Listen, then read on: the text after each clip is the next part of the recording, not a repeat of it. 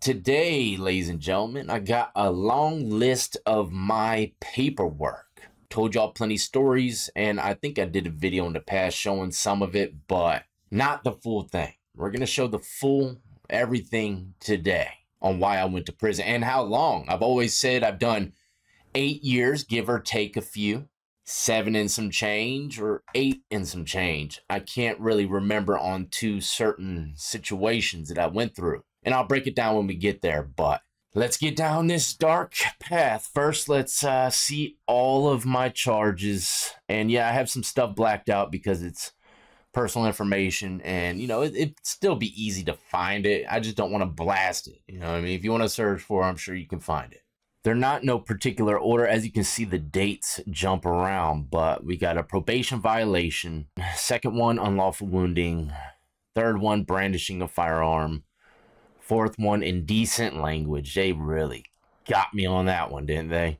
Next one is abduction. Got an assault and battery, a grand larceny, violation, probation violation, assault and battery of family, assault and battery of wife. Now keep in mind, look at the dates. They are the exact same. We'll get right back to that here in 1 second. Don't judge me, man. Okay, we're going to get there, but let's keep it going. Capias, failure to appear, violation of probation, and oh, this ain't me. This is for Katie. I don't got no kind of meth charges, but I don't have no kind of drug charges at all, which shocks the hell out of me. Oh, man, I was riding dirty so much, I never got caught. That trips me out, man. Thank God for that. But that bottom one is definitely for Katie. And I guess let's go ahead and start with these two, since they're the most important and everyone probably wonders about. Assault and batter family, assault and batter wife. Even though they're named different, they're both for Brittany. The reason why the name change is because of a pending divorce that was going through. Filing type divorce. When I got locked up, Brittany's grandparents said in order for her to live with them, they hated me, right? Her grandparents hated me. And in order for her to live with them, that she had to completely separate from me. I've been married to Brittany for 14 years, so that adds up. You know, we got married about a year and a half before the divorce thing took place. So this was all in the very beginning of our relationship, and I'm not going to lie, man, I was still ripping and running, you know, going to clubs and all kinds of crazy stuff. And not to mention, you know, Brittany had a little party side in her too. So, you know, alcohol and a brand new relationship where people are in love with each other, you know, sometimes there's issues. But it's nothing like y'all could ever imagine. All right, so I'm in jail. I get the divorce papers. I'll never forget it, man. The deputy came in with mail. You never see a deputy come in and hand out mail the way that this guy did, because he's a court deputy. He has a walkie-talkie. He has all the court supply stuff on him. You could tell he just came from there. And he hands me a piece of paper, and that's what it was, a divorce, man. My heart dropped. I couldn't believe it. I called her immediately. And that's when she broke it down what was going on, right? She was pretty much going to be homeless if she didn't.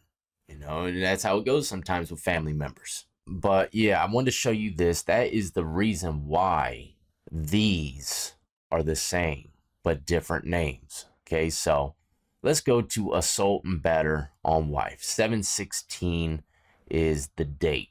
Let's see if I can find that. There's so many pieces of paper over here. So as you can see, you've got assault and batter of wife. The trial went through. I pled not guilty and it was dismissed. I wasn't sentenced to nothing. So this assault and battery on wife, I beat it. And this is the assault and battery on family, okay, which is still Brittany.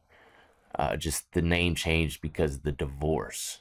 It says, set for trial, I pled not guilty once again. Set for trial, prosecution, witness unavailable, objection noted, and then I was sentenced. Also, I told this story plenty of times. Brittany was found guilty at the same time, in the same courtroom. We both went to jail for such petty stuff, man. I'm trying to tell you, this is why you know, a lot of people say this, that, and the third. You can get convictions over nothing, especially when it's a Commonwealth state. But let's keep it going, okay? I was sentenced to 6 months, and they suspended 5 months, 15 days. So that means I had to do 15 days. And guess what? It's a misdemeanor, so you do half. I had to do a week in jail for this. And it didn't do nothing. I didn't care about the week in jail, but it violated my probation. To be completely 100% honest with y'all, the cops were called to the house so many times, at least 3 or 4 different times in our little history moments. Even though I was charged with one, they still came to the house numerous times, right? But this occasion, I believe, it was over spitting in her face right in front of the cops. Some people, when they get mad, all they can do is spit on someone. And that's what I did. And of course, I'm fresh out of prison, so what do you expect? I'm on probation. I'm going to jail, right? Not to mention, we lived in an apartment, my parents' house, which was a condo that was attached to like other houses.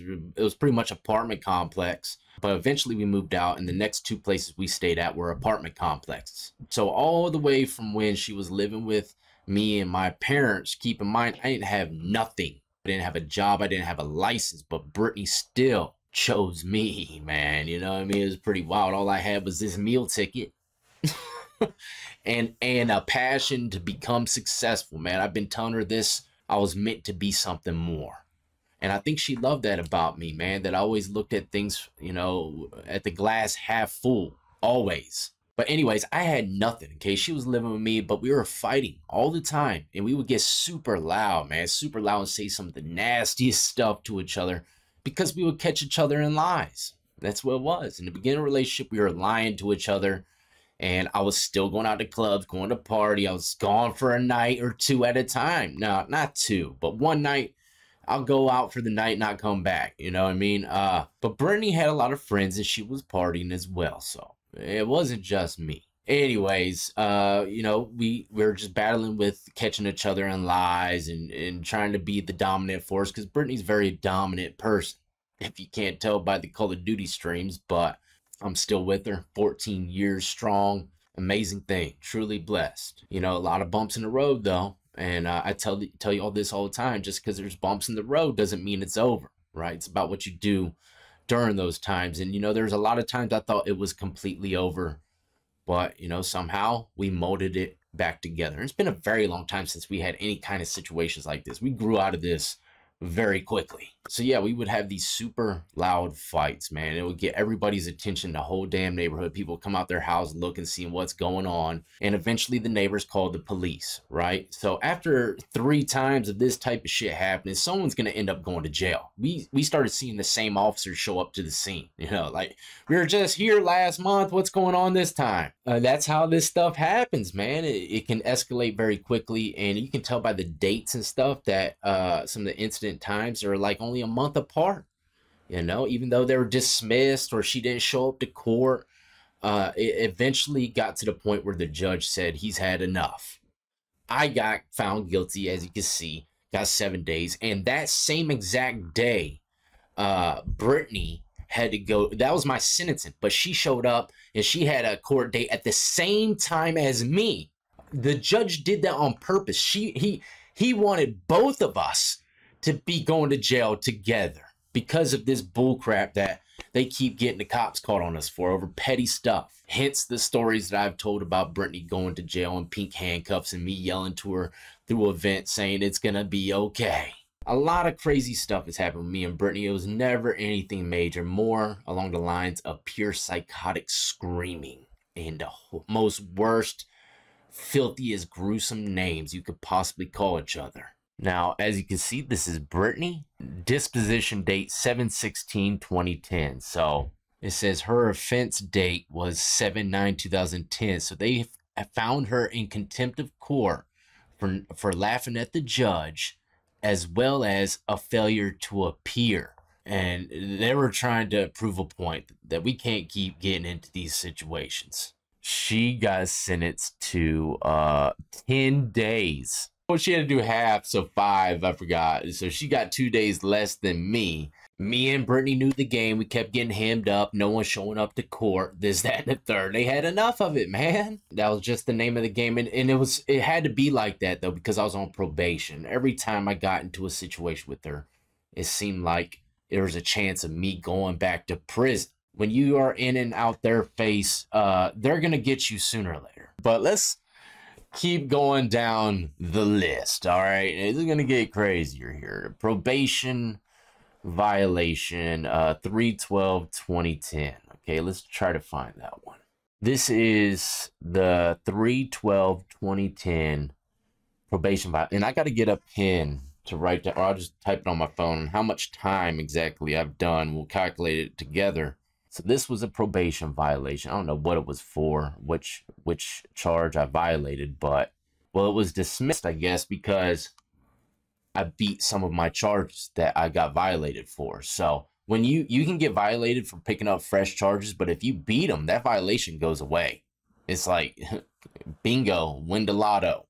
And that's what happened with this one, I believe, for it to be dismissed. Like I said, these are not in no particular order. Let's go to unlawful wounding. This is one of the charges that put me on probation and why I went to prison. This was the stabbing.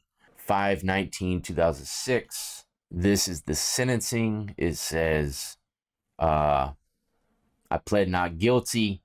Look at all the continuances. All of them. They weren't on my behalf. This was on the victims. I don't know what the hell they were doing, but they're stringing me along, man. And this is another major thing that I want you to pay attention to.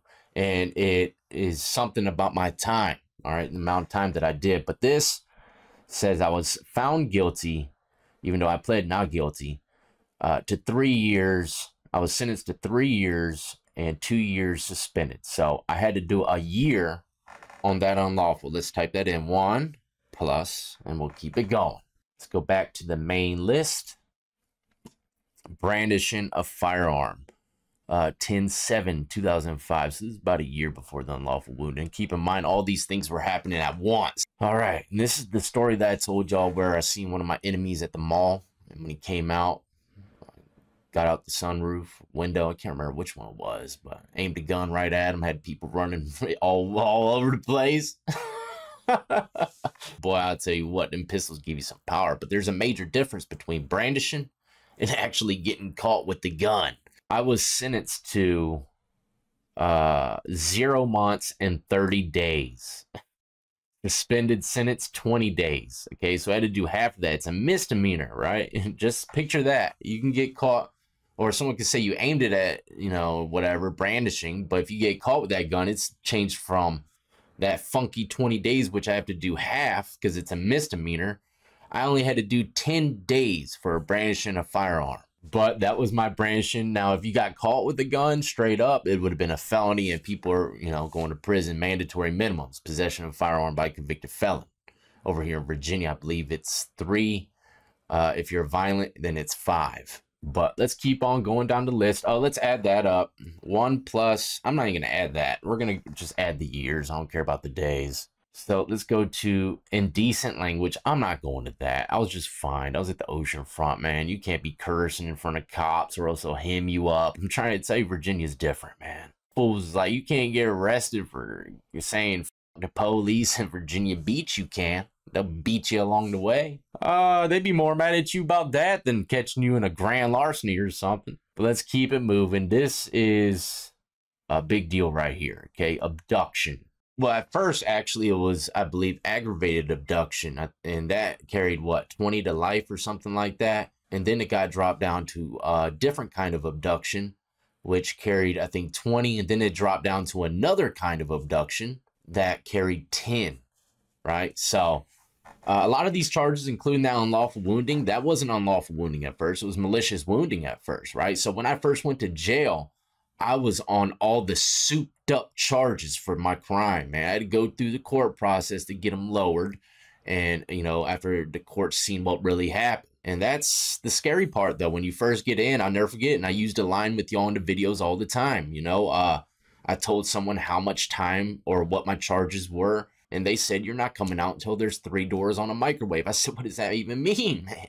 It means you're going straight to the penitentiary about 40 or 50. Right. So, yeah, that's what I was facing when I first went in, man. Some very serious stuff. That's why I got those numbers tattooed on me, man, because that is how much time I was facing. I had to rumble in these courtrooms, man. I'm trying to tell you. All right. So I pled not guilty. And keep in mind, the unlawful wounding and the abduction were together at one, right?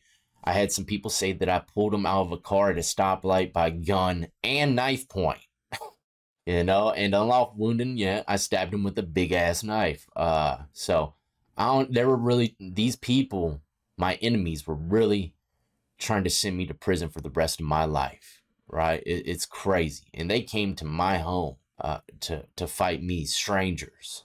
I didn't know any of these guys. I mean, they might have had their own issues to do it, but still, I felt like I could defend myself. But the abduction, man, that was complete bogus. This is what I'm trying to tell you. People can say whatever they want. You'll go straight to Himtown, man.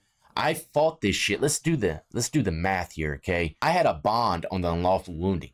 The abduction is what kept me with no bond. So,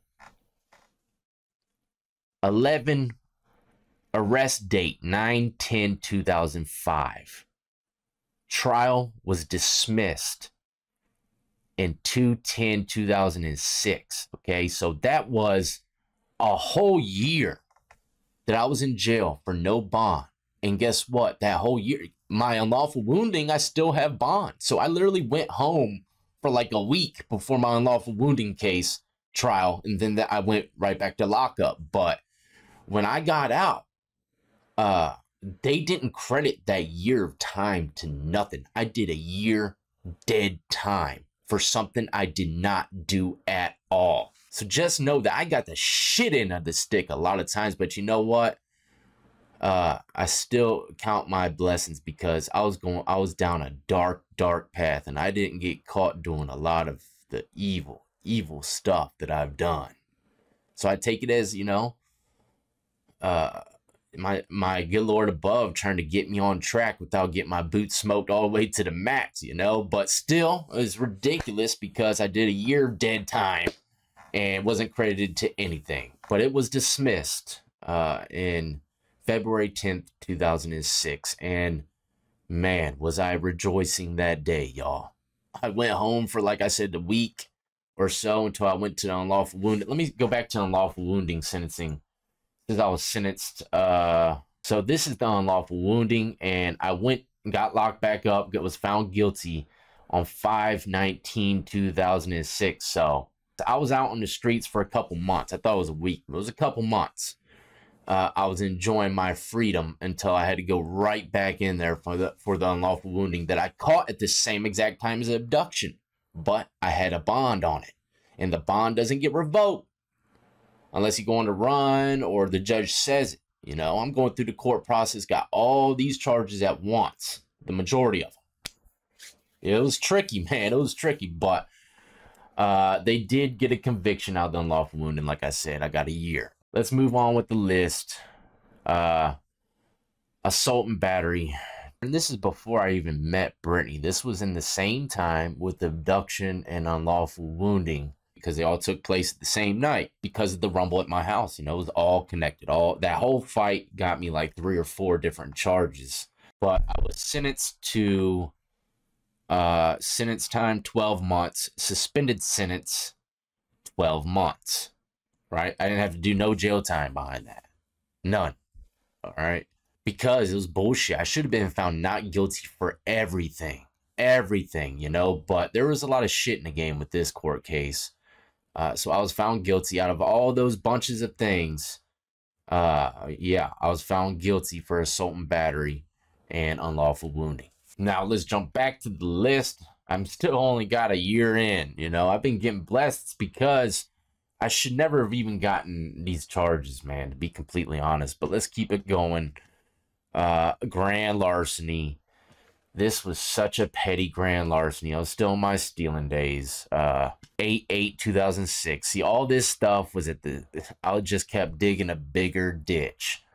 But let's go to grand larceny. Okay, this is it. 8/8/2006. So I pled not guilty. They sentenced me to 5 years. Suspended sentence, 3 years, 9 months. I got more time for a grand larceny. And keep in mind, the grand larceny was so petty. I think they gave me grand larceny because of a phone, a key fob, and 2 Busch Gardens season pass tickets, man. Look, I'm not gonna lie to y'all.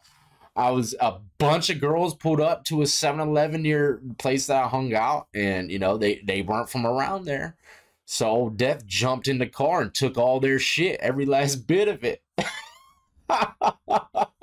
And I was rolling up, man. I was rolling up. I was crazy. I was rolling out. I said, damn, these girls, they probably got a ton of bread. Nice car. 8/8/2006. This was just a few months after my 18th birthday. It's unreal to think that look costs $518. That's literally how much everything was worth that I took. That got me more time than stabbing someone. So I got a year for stabbing someone. And it was very brutal stabbing, man. I'm trying to tell y'all. But let's add this up. Let's add this to the calculator. 1 plus, I got sentenced to 5 years, 3 years, 9 months suspended. So I had to do a year and 3 months plus 1.3. So right now, okay, 2.3 years is what I got sentenced to in prison, not including those days. That's how much time my first prison sentence was. That's all of it, okay? I was put on probation for all of these charges, the grand larceny, the unlawful wounding, and I went to prison for 2.3 years. But don't forget, okay, I did a year of dead time for the abduction. Even though I beat it, it was not credited towards anything. So 2.3 plus 1 year, 3.3 years I done did already. Not including, and I could not find this for nothing, my juvie time. Okay, I did time in juvie before all of this, and I was on probation since I was like 13, man. I just turned 13. It was for throwing the apple out the bus and then a couple robberies or breaking and enterings. And, you know, so I did time before this already in the mix. But 3.3 is how much I did on the first go around. Now let's keep it going. Go back to the chart and keep in mind, I got more time for stealing some dusty ass items than I did for stabbing someone, man. That's just goes to show you how much of a fluke that whole trial was with all those crimes, man. It was bullcrap. I should have beaten all of them. And I shouldn't have never gotten assault on a family member, man. That was bullcrap as well. 7 dusty days, man. And they took my old lady with me, man. Treacherous, man. Virginia will trick you up. Let's keep it moving, though. Violation. Another violation and violation. So I got like 5 violations. Let's go down all the violations here. I got them numbered. This one was dismissed. I can't remember exactly why. I must have beat a charge. I think we already talked about this part, but let's go on to violation number 2. I pled not guilty. I'm always pleading not guilty because I was not guilty, man. My probation was revoked. They sentenced me to 3 years, 9 months. Sentence suspended 3 years, 3 months. So like I said, my first violation, I got 6 months. Let's add that. 3.3 plus 0.6, 3.9. Now, also keep this in mind, I'm fresh out of prison. This was my first probation violation coming home from prison. So I got out in, 2008, the first time. 2010, I was out for like a year and a half, going on 2 before I violated for the first time. Gave me 6 months of that time that was over my head. We're at 3.9. Let's go down to violation number 3. Okay, this was 4/25/2013. I got out after doing my 6 months and I violated again. This time I pled guilty probably because there was no running from it. But they sentenced me to 4 years, 9 months. That was my sentence. And the sentencing suspended was 3 years. So that was another year, 9 months I had to do on a probation violation. Okay, so let's add that up. Plus 1.9. We're at 5.8 years now. Not even including my juvie time that I did. This is probation violation number 4. This is when I got the 6 months. This was actually before that last one. I numbered them wrong, but I got another. I told y'all I got violated 3 times. The first violation, 6 months, second violation, 6 months. And this is it right here. I was sentenced to 5 years, 3 months, sentence suspended 4 years, 9 months. So that means I did 6 months on my second violation. Let's add 0.6. We're at 6.4 years now, okay? let's move it along. We got another probation violation right here, 3/12/2010, revocation. Not guilty, I pled, but they didn't give me no time because they already gave me time for the violation for another charge. They didn't want to give me, like, hit me up with oil me up, double jeopardy, whatever you want to call it. They didn't want to do that to me. They weren't trying to get me like that. But they could have. You know, they could have given me time back on this one as well. Now, let's go back to the list. We already did those two. Capias, we already done that. Violation of probation. That the Katie one is not me. Let's go down to another. Honestly, I think that's it. Now, I said I was sentenced to 8 years, give or take a few months. But 6.4 is where we're at. And this is by everything that I can remember, not including the juvie, which would add probably close to another year, give or take a few months, 8 years, you know. Not to mention all the programming I had to do and crazy ass stuff for probation. It was a nightmare. It was a nightmare, man. For about 20 years of my life, it felt like, what 12, from about 13 to I can't remember the last day I got out, but it was long. I think it was like 2014 or something like that. It was like 20 years I was stuck in the system, y'all, behind pettiest charges you could possibly imagine. And the more serious ones that you see on here, I hardly got any time for them. They smoked my boots on these grand larcenies, man. Don't be stealing in Virginia. Don't be stabbing nobody either. I got blessed on those cases because I was innocent. They got convictions out of nothing. On almost 80% of the stuff that you're seeing right now were convictions out of nothing. That's why, I mean, shit, especially down to the assault and battery on family. Keep in mind, the wife one was dismissed, but the family member one, they're all the same, right? Me and Brittany both went to jail, and we are both still married. You know, it was not no type of DVs like most people would think, you know, and that's how it is with a lot of people that might have it. You know, when I got locked up, a lot of people might think that they would hide that crime. Nah, there's a ton of people in there with the same exact stuff, man. Virginia's for lovers, baby. Go look at the damn emblem. It's got a girl standing, I think it's a girl, standing on damn dude's chest, standing on top of him with a spear, man, you know. They love the lover situations, man. And I think at one point in the city, if you got called for a DV at any given time, one of the people in the situation's going to jail regardless. Yeah, I don't know if they changed that law up or not, but I was in the mix of that when it was going down. And this is my paperwork. Hopefully you enjoyed. Honestly, this prison channel YouTuber guy that you know as Death, I did a lot more evil stuff than what this stuff says. You know, oh yeah, I got a grand larceny in Virginia Beach too. I forgot to add that one up. I didn't edit that into the video. I'm not about to go looking for that one, but Virginia Beach. I got a grand larceny out there as well. So that's probably adding another 6 or 7 months, maybe a year to the sentence. I can't remember how much time I did in Virginia Beach jail. Might be over 8 years once I add that up, you know? So I did almost a damn decade, man. Now that I'm starting to really realize it, and not to mention a year of straight dead time. But hopefully y'all kept track of all this and it made sense to y'all, especially the ones that's been through the system. Y'all know what time it is, man. Y'all can read this bull crap for what it is. Anytime someone gets sentenced for something, they get 3 days for it. I know it's bullshit. It was a free conviction, you know, and that was the majority of a lot of stuff that I did. But this is me, ladies and gentlemen, completely out in the open. Hopefully you know a little bit more about me. And all these things that has happened to me, I've been told stories, and they're still up on my channel. Stories of all this stuff happening. I just never went down the whole paperwork route, you know, but this is it. But one thing's for sure that you'll never, ever find on any of these beautiful pieces of paper here is I was a snitch. I don't think so. You ain't gonna find that, you know.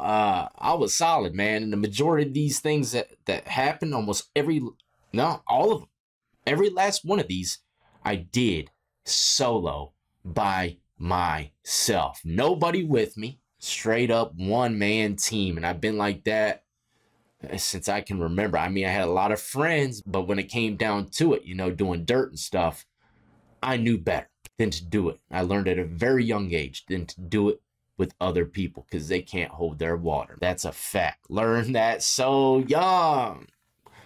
Thank God for that, man. Or else if I went with some of my homeboys in these situations, I probably would have gotten a lot more time. Tap that like, subscribe, notification bell if you enjoyed yourself, ladies and gentlemen. Stay tuned. We got plenty more content coming your way.